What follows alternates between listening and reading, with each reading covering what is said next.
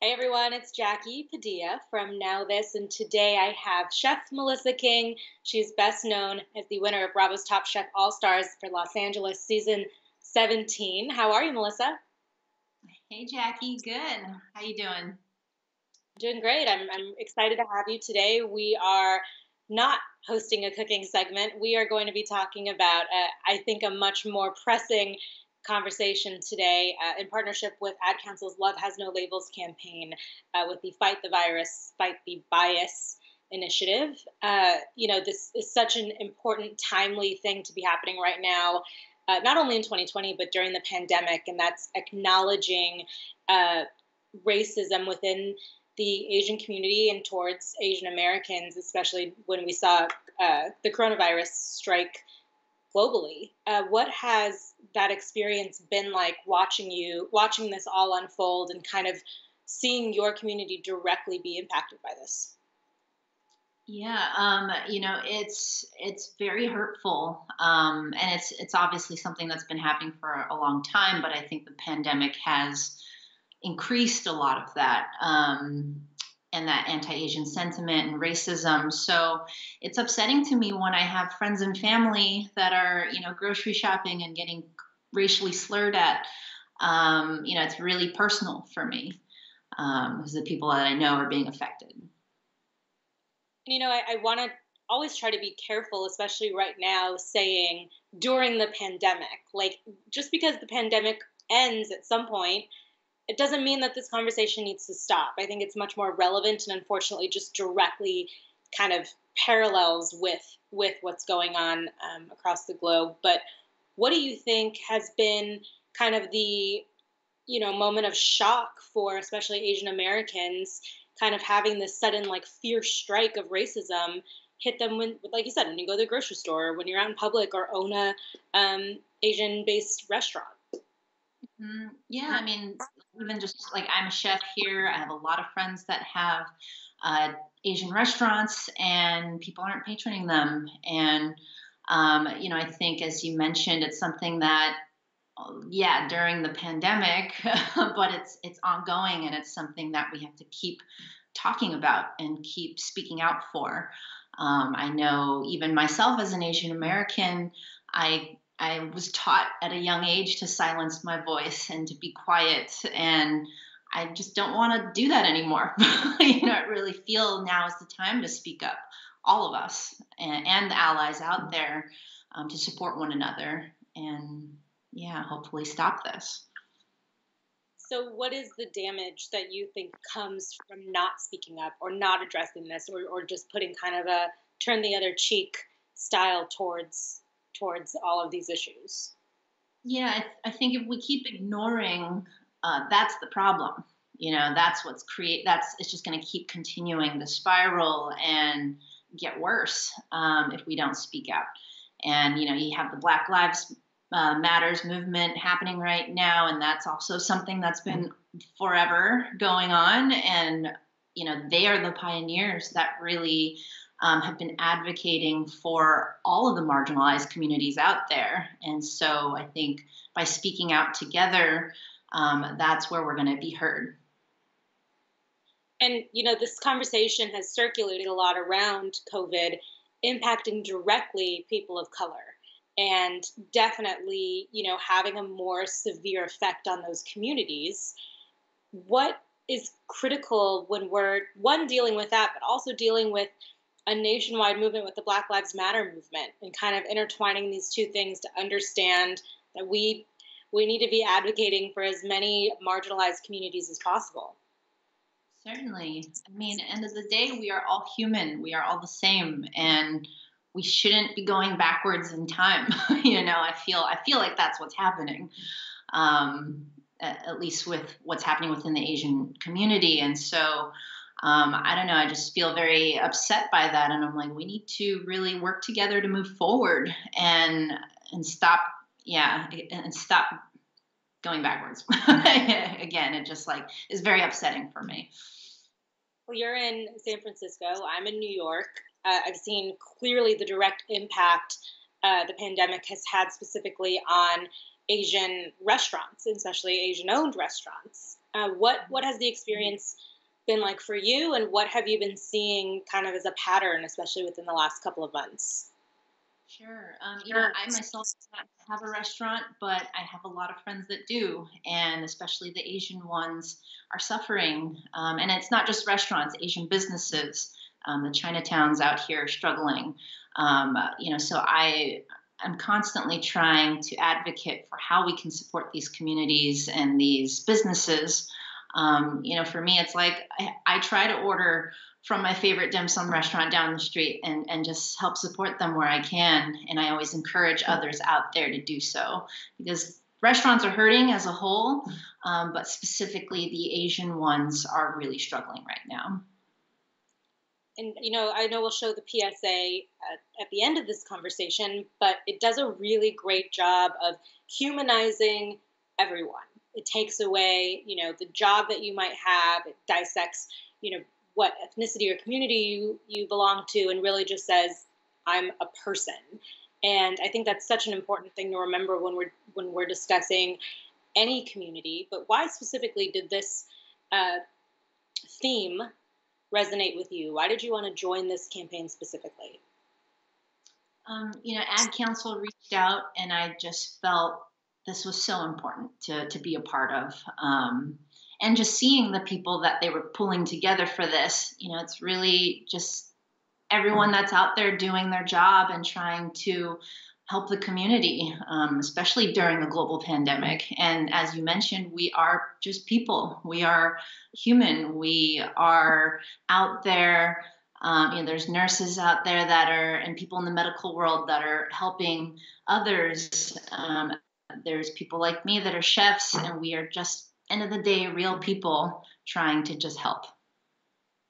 And so aside from supporting local businesses and supporting restaurants, or maybe using, money as kind of the way to advocate, what are other ways that people can show their advocacy or activism directly with Asian Americans? Yeah, I think, certainly listening.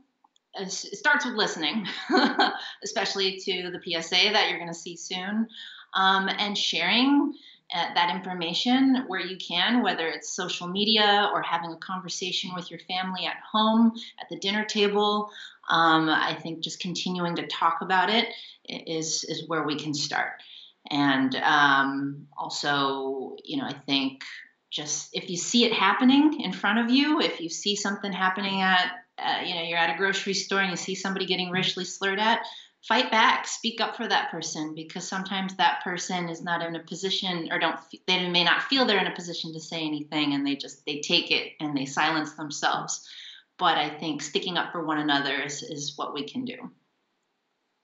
NowThis has done quite a few conversations about this already. One of my colleagues hosted a live stream discussion about this as well. And a really great point was being mindful of how you respond if you are the one having a racial slur directed at you. What do you think is the best way to handle that? How do you approach it, or how do you stand up for yourself in a productive manner?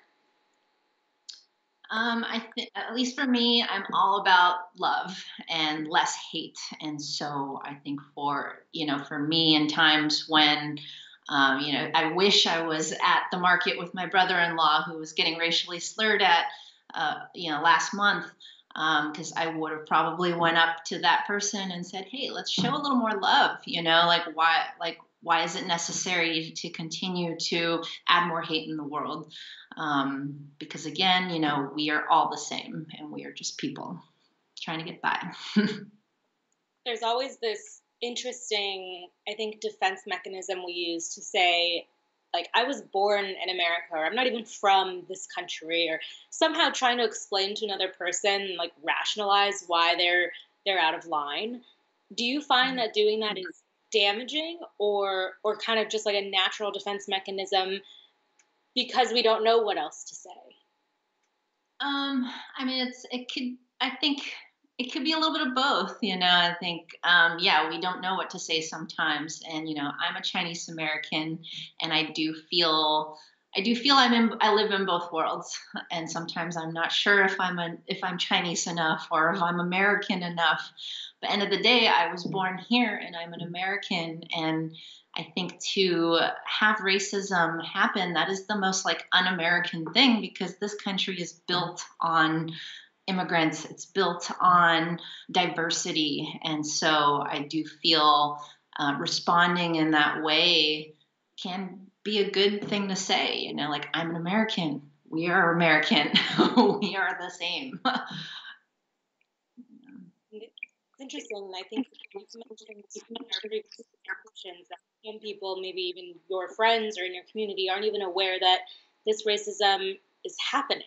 That kind of seems, it's like almost crazy to think that some people don't even understand that it's happening right under their nose. And it can be in the most subtle ways that we're watching something unfold and don't even coin it to be racism. So how are you better educating your circle to be more aware? Yeah, I mean, it's certainly shocking for some when they find out that this is even happening, or like even like I was quarantining in Los Angeles, and I think I briefly mentioned that my brother-in-law was racially slurred at the grocery store, and this is like Los Angeles, like very progressive city, so I can only imagine what's happening in the middle of the country where it's not as open and accepting, and how that person is feeling being racially slurred at. So I think just bringing awareness again and having these conversations with friends and family, continuing to talk about real experiences that have happened to people that humanizes it more and makes it a little more real.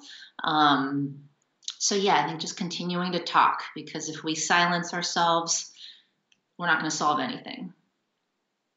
You are quite the trifecta of activism when it comes to supporting women, when it comes to supporting the LGBTQ plus community, and when it comes to supporting Asian Americans. What do you find is the common core with all of these things that you're advocating for when it comes to, whether it be Pride Month or Black Lives Matter movement and all these different kind of annual designated advocacy times, but really year round, there's a common thread, I think. Yeah. I mean, I just happen to be a Chinese American woman who works in a kitchen. I've experienced a lot of different challenges in my life, but I think a lot of people can relate to that, whether they are a different ethnic background, or I think just what I've seen as the common link is that we all have struggles. They may look different and they may feel different, but there's still that common thread of, why are we being marginalized, and why are we feeling so small in these situations, and how can we join together to uplift each other and love each other and support each other. So I think that's something that I've been recognizing, and trying to continue to be a better human at just like listening and where I can to other people's experiences. And I'm recognizing there's a common thread here, although it may look different, but it's similar struggles. Do you feel that we're a little spread thin trying to figure out how we best advocate for all of these different things going on? I know Black Lives Matter movement is something that's, pretty much in every headline that we're seeing. Uh, but I can understand how some communities might feel that that's overshadowing other conversations like this one. But maybe overshadowing isn't the word that we should be using, because that movement seems to be fighting for a lot of people in a lot of marginalized communities. Would you agree? I agree with that. I don't think it's overshadowing. I think it's joining together, because, yeah, the Black Lives Matter movement, especially back during the civil rights time era, they like pioneered what we have today. It was with LGBTQ rights, women's rights, being an Asian American and be able to walk down the street and feel equal. So it all kind of started there, but it's representing so much more, and not just the Black community. It's representing everyone that is in these marginalized communities. You mentioned growing up that you were taught to be silent and a little more passive with your advocacy or speaking up for yourself. What's your advice to young people now who maybe were brought up with that ideology, but clearly there's power in using your voice? What's your advice to them? Yeah, I think a lot of Asian Americans, have grown up where our parents, especially our immigrant parents, have told us to keep a low profile, be quiet, don't be seen, don't be heard. But that doesn't get us anywhere. And I hope the younger generations, especially right now during this time, are recognizing how powerful it is to use your voice, and how that can invoke a lot of change. So I do hope we continue to speak up, use that voice, and use it loud. What do you think is the biggest thing you've learned about advocacy, especially within the last couple of months when the pandemic hit? The biggest thing I think I've learned is, finding that community, finding people that are like-minded in that sense and joining together, because that's where you feel supported most. And I felt that through even just being a queer member of the LGBTQ community, and finding my that group to really have conversations with and be able to uplift and support one another, and do pride parades and those sort of things. So I think there's really so much power in finding your community and So, speaking up. your best advice for anyone who wants to be a better ally? For those wanting to be better allies, listen. I think keep your ears open, listen, have conversations. You may not agree, but at least I think it starts with listening and trying to understand where you can. And then from there, hopefully moving forward and taking action where you can. Well, I definitely am so thankful to have people like you that we can speak with and be a role model for young people. And I'm excited for everyone to see this PSA from Love Has No Labels, but also lovehasnolabels.com offers some really great resources of how, one, to have these conversations at home, two, recognize any bias or racism within any given situation. What to you is the most important tool you think when we're addressing these issues? What's the most important resource we can be accessing? Certainly, just throw it in Google and research, read. I think that is so powerful on its own. And then, the PSAs like this, where it helps at least inform you that this is even existing, but, go and do some research, read about it, learn the history. I think that's the most powerful thing anyone can do right now. Well, I feel like I've teased this PSA enough. I want to thank you for, again, taking the time to chat with me. I I know you're very busy with all this advocacy for so many communities, and we're certainly appreciative of it. Again, this PSA is called Fight the Virus, Fight the Bias. And again, Melissa King, thank you so much for joining us. I appreciate it. Thank you, Jackie. I've heard people make comments like, thanks for bringing the virus over. Didn't it come from you guys? A passenger told me that I should go back to China. I've had strangers cough at me. People move away from me. Someone spit 3 times towards my direction. I felt so violated. My biggest fear is that all the stereotypes that we've worked so hard to break are just going to be reversed. And I won't let that happen. Everyone has to keep everyone else safe. We all have to play our part. I've been spending 8 to 10 hours a day making masks. I donate my plasma. As an essential worker, I'm delivering food, groceries for my community. I mean, I know I'm putting myself at a little extra risk.